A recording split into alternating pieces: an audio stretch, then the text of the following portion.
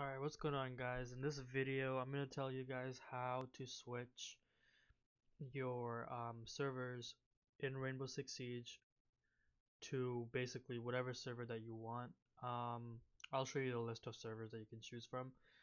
I just want to clarify that this is only for Rainbow Six Siege. This only works in that specific video game. Different games have different ways to do it. Like on COD, when you load up Blizzard on PC, you can literally choose which server you want to play. So that's why this video is only specific for Rainbow Six Siege. So let's get right into it. The first thing you want to do is you want to open up My File, or you can press on this little folder looking thing, also called File Explorer.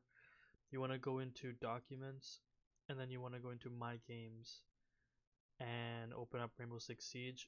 It's possible that Rainbow will just pop up in one of these, like how my other games are. You can just press on it like that, but if it's not there, press on My Games, press on Rainbow, press on whatever file is there that has lots of numbers and letters, just numerical stuff, and then Game Settings, and then it should open up Notepad.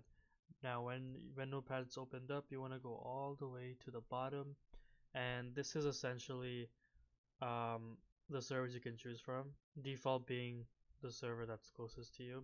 For me, it would be NA West because I live on the west side of Canada. So you can do Japan West, Australia Southeast. So you can pick whatever you want. And then below that where it says data center hint, after the equal sign you want to put in play FAB slash forward slash Central US. Because I want to play on Central servers because I have friends that are East and then I'm West, and Central is kind of the middle point for us. So Central US is what I picked. But if you want to do Brazil South, over here where I put Central US, you'll just put Brazil South. And once that's done, you go to File, Save, and you're done. It's as simple as that. Very, very easy. If you guys like this video or if you find it helpful, please give it a thumbs up and consider subscribing to the channel. If you have any questions, let me know in the comment section and I will try to answer it as best as I can. Anyways, thanks for watching the video and I'll see you guys next time. Peace out.